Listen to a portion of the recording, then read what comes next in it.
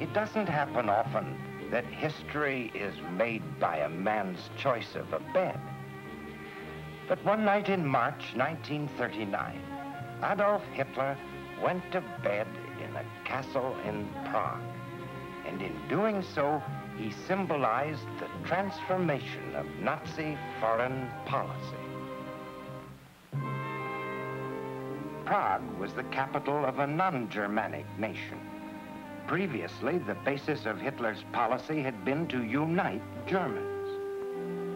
When Hitler went to bed in Prague, German policy was already one of conquest.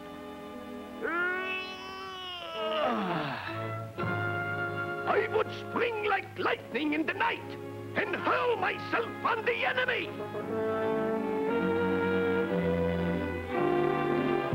Where would Hitler want to sleep next? In Warsaw? In Bucharest? In Athens? London and Paris pitifully buried their hopes of appeasement. Chamberlain promised British support to Poland, Romania, and Greece if their independence was threatened. Hitler answered by tearing up the Treaty of Friendship he had signed with Chamberlain at Munich. He also tore up his non-aggression pact with Poland. In May, he signed a military alliance with Italy, though it wasn't disclosed at the time that he promised Mussolini there would be no war before 1942. When we shake hands, it is the handshake of men of honor.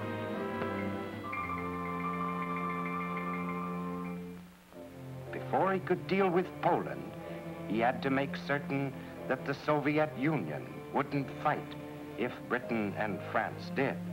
The British and French wanted the Soviet Union on their side. But Stalin didn't believe them when they said they would fight over Poland. He wanted security against attack, which to him meant bases in Finland and the Baltic states, and the right to occupy their territory in a crisis. But Hitler was ready to pay Stalin's price. In August 1939, the deal was made. Hitler and Stalin publicly ate 10 years of words of hatred. Heil Hitler! Comrade!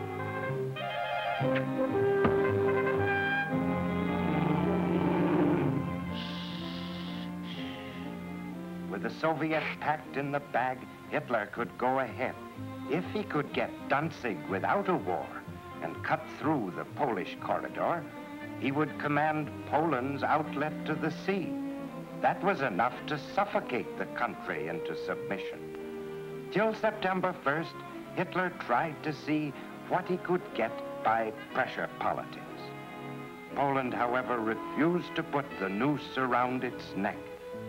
And on September 1st, the German machine of destruction crossed the Polish frontier.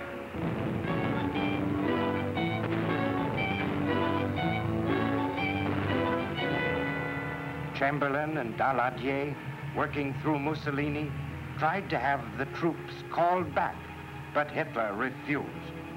On September 3rd, first Britain, then France declared war. Nobody had known the striking power and speed of the German Panzer Division.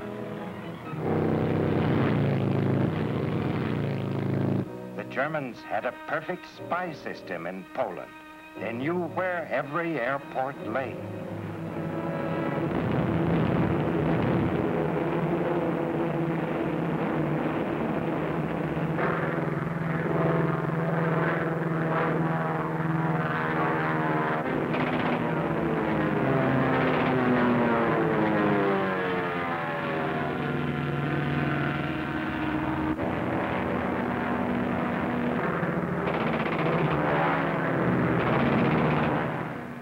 army without an air force is blind. Poland's defenders, after the first days, had to fight without eyes. Poland was pierced and carved by rushing German knives. Two of them cut across the corridor, one from Pomerania, one from East Prussia.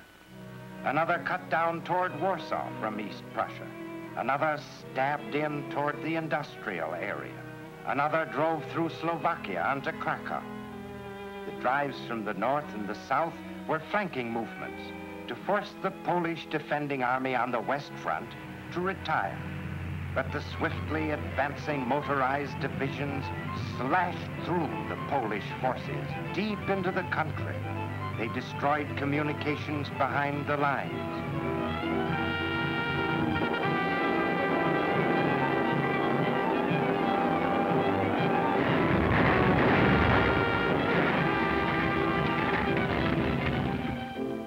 In 16 days, the Warsaw area was surrounded. Poland's one chance to prolong the struggle lay in establishing a line that could be held in eastern Poland on the Bug River. But on September 17th, the Soviet Union invaded Poland from the east. That sealed Poland's doom.